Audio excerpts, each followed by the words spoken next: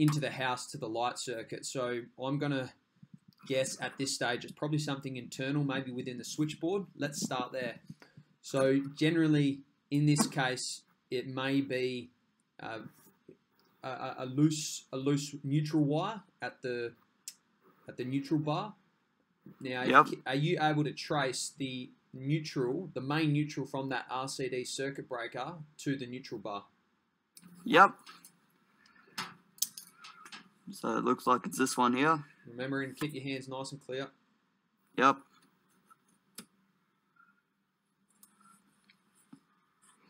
Alright, I've located the neutral wire. Yeah, brilliant. Okay, I can see it going there. So what we will need to check is we'll just do a tightness check, Reeve, with the screwdriver. Have you got your screwdriver there? Because just before you go as well, it sounds as if you know which one you're working at. I just want to confirm we're both looking at the same neutral bar. So just stay put there. Okay, Reeve, can you see the snapshot that I've taken? Yes, I can. Brilliant.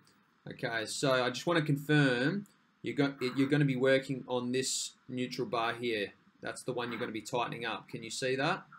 Yep, I can see the red circle. Yeah, and it sounds as if the wire that you're working on is right there. Is that correct? Yep. Perfect. Okay, I'll take us back to live.